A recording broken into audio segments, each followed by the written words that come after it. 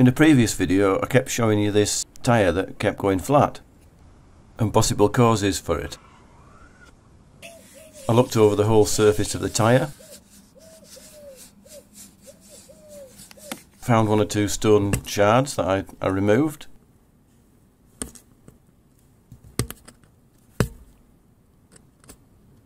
and then got some soapy water with some washing up liquid in it and put that around the tyres, the wheel and tyre rim and the valve and anywhere that I thought had a puncture.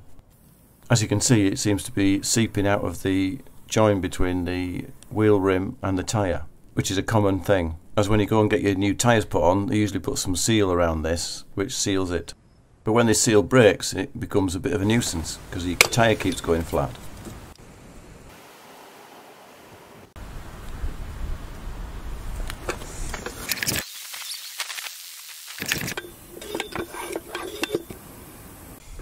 So I was so fed up I decided to use some of that emergency puncture repair stuff. In my case it was a Holt's tyre weld, and used the whole can on the one wheel.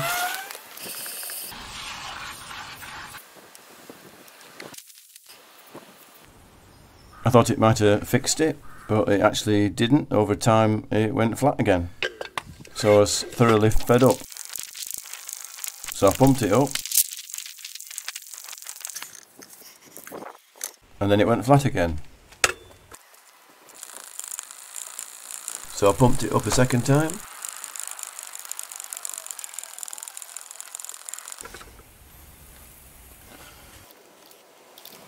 and it went flat again. Pumped it up a third time,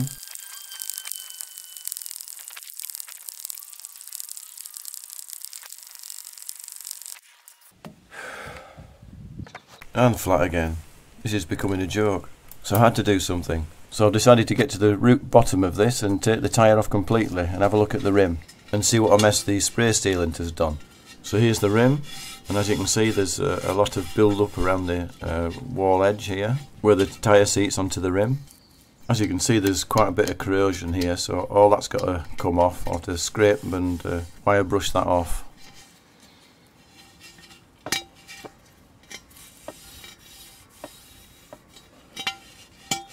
And you can see the remnants of the spray sealant on the rim as well. But there's not so much on here, as it tends to fly out towards the inside of the tyre with centrifugal force when you spin it.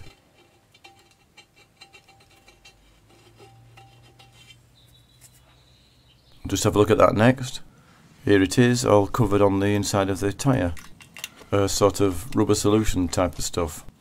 But it's only a thin film and it easily comes off, but it's still going to be time consuming getting this off, so I'll have to clean all that up. And the worst bit is on the edge of the tyre rim. As you can see it's all on that as well as the ordinary tyre sealant, so I'll have to clean all that up. So I'm using some hot water and washing up liquid.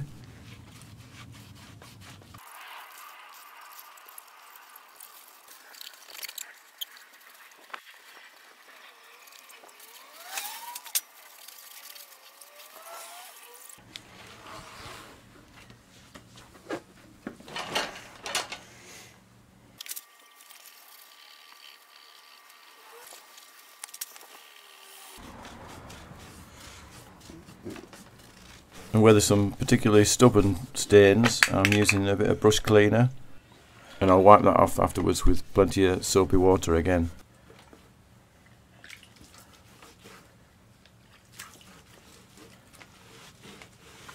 Now onto the hard bit on the inside. Even though the rubberized sealant seems to pull off quite easily, it's not actually easy when you're getting all this amount off, and seems to take ages. I don't know if there's an easier method to remove this, I don't know, but I just used a cloth and some soapy water, and of course elbow grease. But in the end I did manage to get it all off. You just need a bit of patience. So unless you're prepared to do that, then most people will probably just throw the tyre and buy a new one, which is something to be aware of, as a garage certainly wouldn't want to do this.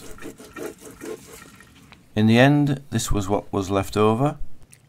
Pretty yucky stuff.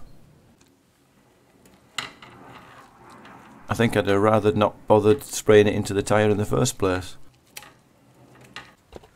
Right, onto the rim now. Going to use a wire brush and a drill to get most of the loose stuff off and the caked up corrosion.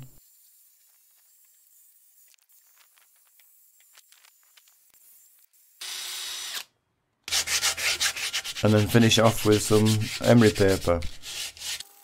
What I'm looking to achieve is a nice smooth rim seat for the tyre to go on.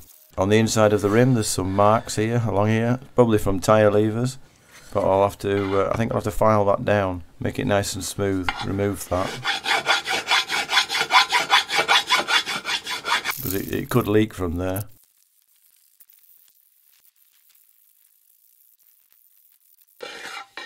And again, finish it off with emery paper.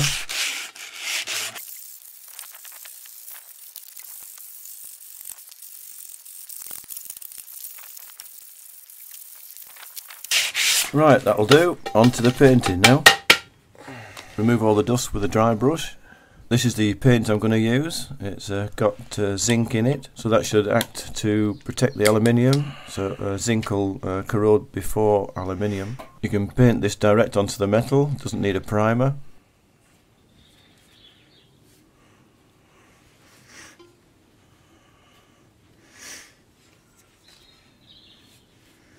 The main thing with this is to get a nice smooth coat. So this should be fine, being the smooth version and not the hammered version. I'm just going to use one coat here, as the paint's quite thick anyway.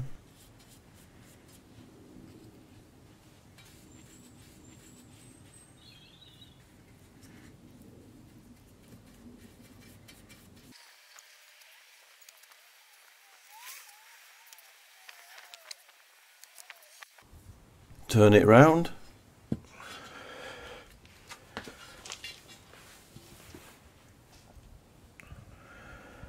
Quite a nice pleasurable job this.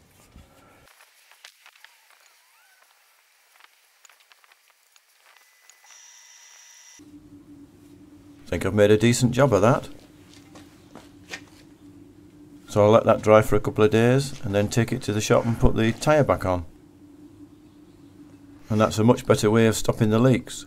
So I hope that's helped anybody with a similar sort of problem. I do intend to renovate the front of these VRS wheels at some stage, as they're just starting to flake a little bit, but that'll have to be a high quality spray finish, as you definitely don't want to brush paint the front of the wheels.